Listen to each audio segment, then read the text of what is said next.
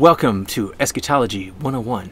Guys, we have been climbing up in the chopper. The chopper! We've been getting a big view of the lay of the land of the biblical story in order to clarify the destination, the end of the story. That word we use for the end of the story and our view of it is called meow, meow, eschatology. So, as we've been journeying through the biblical narrative, we've got this idea that what God wanted to do in the beginning, He's going to get it accomplished, and He's going to do it both in spite and in partnership with us. That's pretty incredible. So how does this biblical story end? Well, great question, Ethan. The biblical story shows that God wants to be with His people. He wants to dwell with them. He wants to live with His people. It shows that God wants to share the table with His people. And it shows that God wants the restoration of the human family, that we indeed are family with each other and with God. God will accomplish these things. So if that's the end of the story, though, and that's where things are going with Christ, how are we to make sense of where we are now? In other words, how does the future touch the present? We're going to talk about this in more detail in a later episode. There's something that theologians have come to call inaugurated eschatology. We're going to get into that in a little bit. This is a bit of a teaser of that idea today. Somehow, the eschaton, God's end game, is already breaking into the world as we know it now. It's beginning to look a lot like Easter. No, nobody's frolicking around with eggs and bunnies and stuff like that. I don't understand where that tradition came from. Did you know that God's end game has already begun? We see that most vividly at the event that changed the world, that introduced us to gospel hope. We call it the resurrection.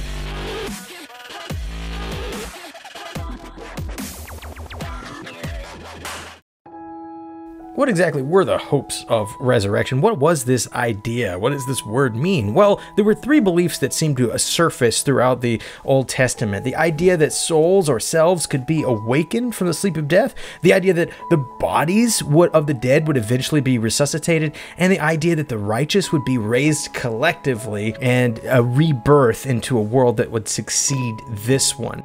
As we will see, the contours of these three hopes merge in the resurrection hope of Jesus. When Jesus came back from the dead, was this something that people who were living the biblical story expected?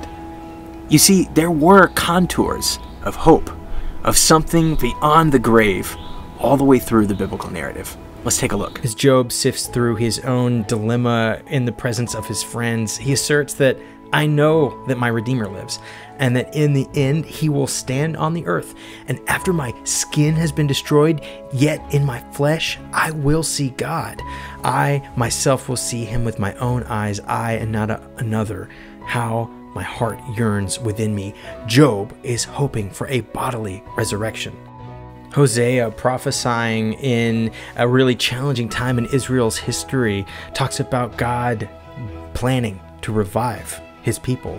He says in Hosea 6:2, "After 2 days He will revive us, and on the third day He will restore us, that we may live in His presence." In 13:14, He says, "I will deliver this people from the power of the grave. I will redeem them from death. O death, where are your plagues? Where, O grave, is your destruction?" It seems that Hosea is hoping for God to actually bring Israel back from even death. This is hope in a bodily resurrection.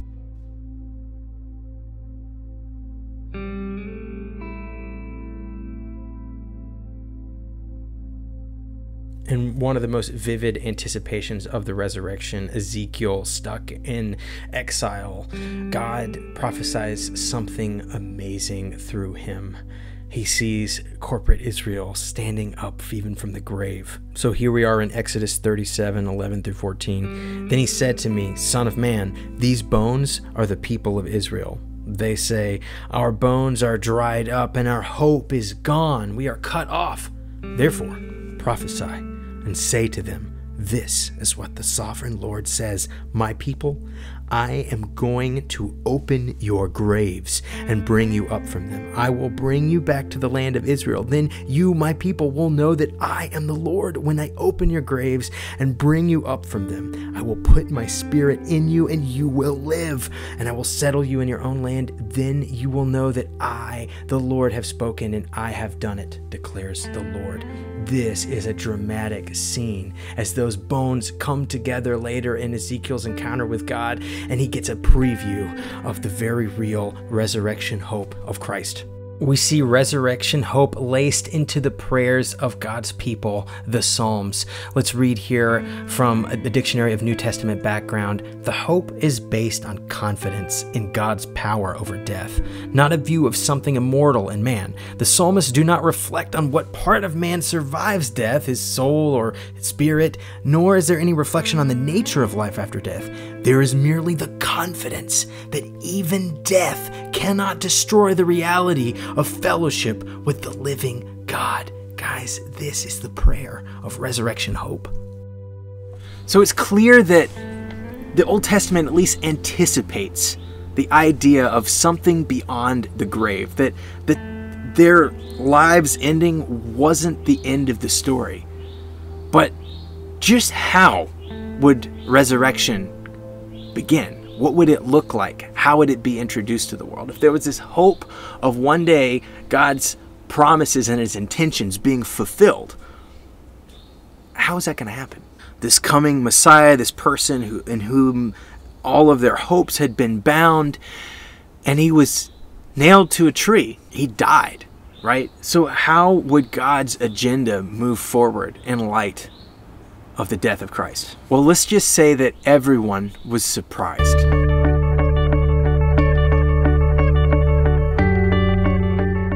Well, they were just as shocked as we might have been if we had visited the tomb of Christ, only to find it empty.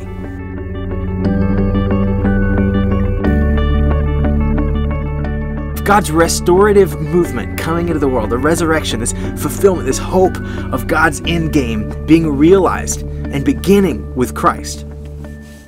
How did the New Testament authors, how did the early believers make sense of resurrection as it applies to us? In other words, what does the resurrection mean for our hope? Well, Paul talked about it with a helpful illustration, a metaphor. He talked about resurrection from the perspective of a harvest. He called Jesus the firstfruits. Let's take a look at his letter to the church in Corinth, a conflicted body of believers who were having issues largely focused and wrapped around their misunderstanding of God's endgame. And guys, when we don't understand where God is going with things, we end up skewing the moment. Our view of the end shapes what we do now. And so Paul writes to the Corinthian church to remind them that God's endgame is resurrection. That has a lot of application for how we live in the here and now, believe it or not. Let's take a look. If we lose sight of the bodily resurrection, it has serious consequences about what we think how Christian living should work. Believe me, this is what Paul is arguing here in 1 Corinthians chapter 15. We're going to look at verses 12 through 19. But tell me this, since we preach that Christ rose from the dead, why are some of you saying there will be no resurrection of the dead? For if there is no resurrection of the dead, then Christ has not been raised either. And if Christ has not been raised, then all our preaching is useless, and your faith is useless. And we apostles would be all lying about God, for we have said that God raised Christ from the grave. But that can't be true if there's no resurrection of the dead. Then your faith is useless, and you are still guilty of your sins. In that case, all who have died in Christ are lost. And if our hope in Christ is only for this life, we are more to be pitied than anyone in the world. Paul goes on through verse 23, but in fact, Christ has been raised from the dead. He is the first of a great harvest of all who have died. So you see, just as death came into the world through a man, now the resurrection from the dead has begun through another man. Just as everyone dies because we belong to Adam, everyone who belongs to Christ will be given new life But there is an order to this resurrection. Christ was raised as the first of the harvest. Then all who belong to Christ will be raised when he comes back. So this idea of first fruits, do you guys know what a first fruit is? Well, it's pretty self-explanatory, I guess. It's the first fruit of the harvest. Now, if you were to go outside, let's just say you're in a tropical climate, right? And you reach outside and there's a lemon tree and there's like 1 or 2 lemons on there, and you pick those lemons off. Lemon. I don't know if anybody just eats a lemon, but let's say you're gonna make some lemonade, right? You take those lemons inside and you're like, great, this is cool, but I don't really have enough to make lemonade yet. And I'm waiting for this tree to finish a second batch of fruit, right? Is it just the first fruits? These are the early buds. You're gonna have to wait. But when you do wait, and you wait for those lemons to grow, you're not gonna walk out there and one day pick an orange, or a grape, or a hamburger. Sidebar, wouldn't a hamburger tree be really awesome? Okay, back to the point. Right? That tree, that lemon tree, it grows lemons. So a first fruit is going to be an indicator of what the rest of the fruit are. If Jesus came back from death in a bodily resurrection, right? He didn't just get zapped up and become an angel with wings and a harp on a cloud. You know, Thomas felt his scars. He had a corporal form. He was physical. He was in a bodily resurrection. Then that means our hope is just as solid as Christ's, because Christ is the first fruit of the resurrection. And here's the part where things get a little crazy, and in a good way. Because Jesus rose from the dead and his resurrection happened already, that means that future hope is present in Christ. This means that for biblical eschatology, guys, the future is present now. Oh my goodness.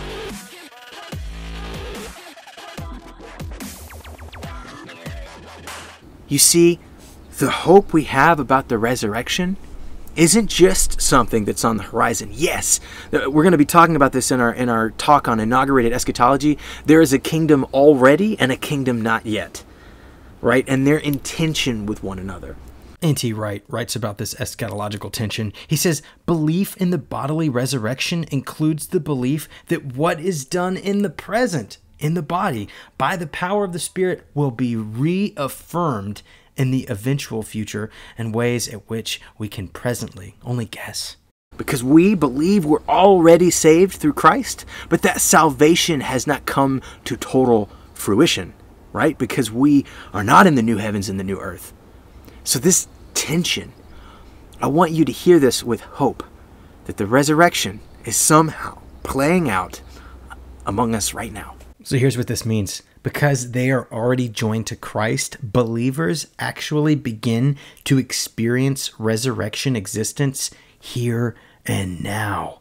And because the resurrection means so much for our future, our present is so important. The resurrection has implications for how we live in the here and now. What you do with your life, with your decisions, with your body, it all matters. It is a way to lean into the direction God is going in this incredible story. Let's put it this way. You guys know the Lord's Prayer. Can you feel the eschatological tension?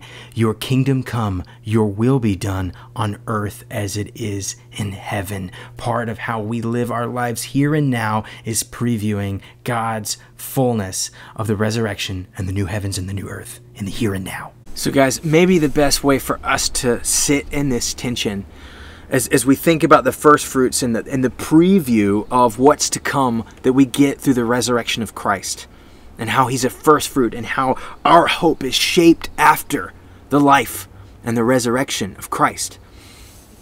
Maybe it becomes best to summarize this tension by using some words from one of our youth volunteers, Bible scholar grandparent, the late Roger Decker. He said that the kingdom of heaven is here, coming, and participatory. So guys, as we think about the resurrection hope that is on the horizon, let us realize that that hope touches the present. What happened to Christ those who are in him will happen to us.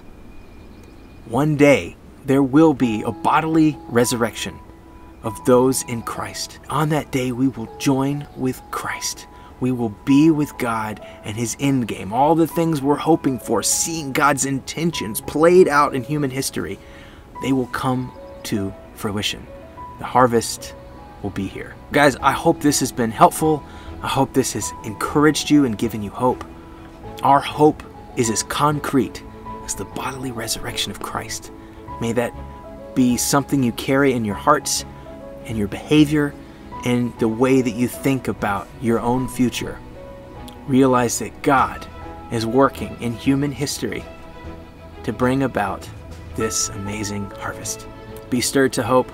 And guys, next week we'll dive into this concept of inaugurated eschatology, this tension between the world coming and the world already, this tension between the kingdom already and how it's playing out in our lives in the present, and how it is shaping us and preparing us for the kingdom come.